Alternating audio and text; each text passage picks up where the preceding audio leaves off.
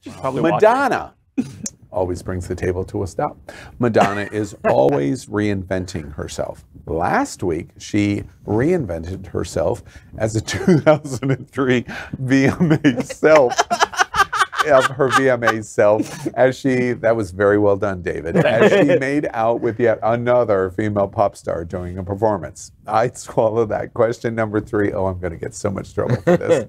It looks like 1992, not a 2022, as Madonna kicks off NYC Pride with, oh, shocking, a queer girl kiss. Yeah.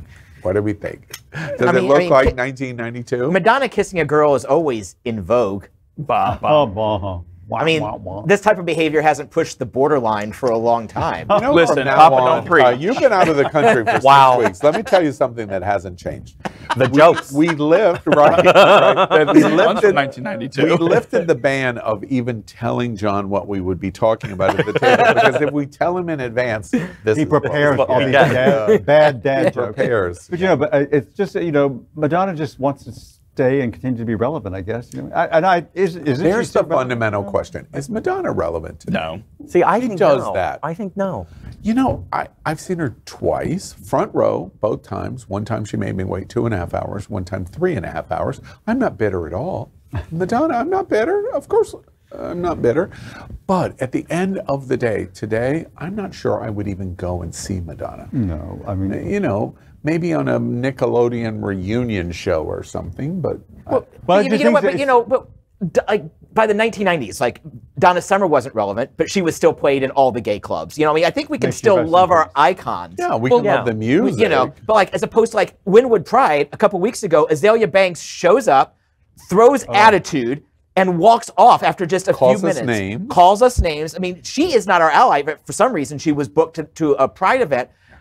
At least Madonna's still showing up, and I know we all give her crap because she's never on time and she's been around for a while, but she still shows up and she is still an icon and always will be an icon. The show was Thursday, right? It was Thursday of Pride or Friday? Yes, Thursday. It was Thursday. It was 30, right? It was Thursday of Pride, and John's joke to me last week was they told her it was on Wednesday, which is why she showed up on time on Thursday. Yes. You know, I have to laugh at the point that she called Lady Gaga reductive, when literally this whole Pride event was an album launch party for her new album, and all the album is remixes of her old songs. It's nothing new.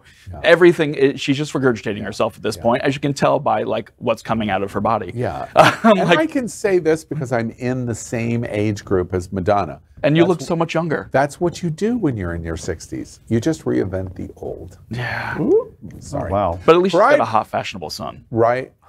Is he? Oh my God. Yeah. He's beautiful. Yeah, is he 18 yet? Are we allowed to say that? Are we allowed to? Yeah, I think so. I don't know, but like, Wait, I'm not wanting to sleep with him yet because I don't like him till their mid-20s anyways, but he's gorgeous. I can't picture him to save my life. He's really, he is really good looking. Yeah, well, Rocco, his dad is gorgeous. I mean, his dad's an amazing director who's got amazing cheekbones. I mean, they're a genetic match. Yeah.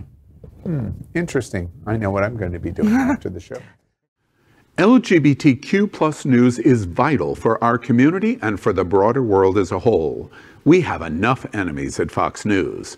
Tucker, Sean, and Laura are loud.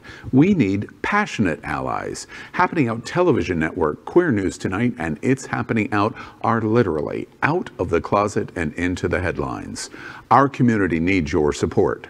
Like this broadcast and subscribe now to ensure the growth of the entire LGBTQ plus community.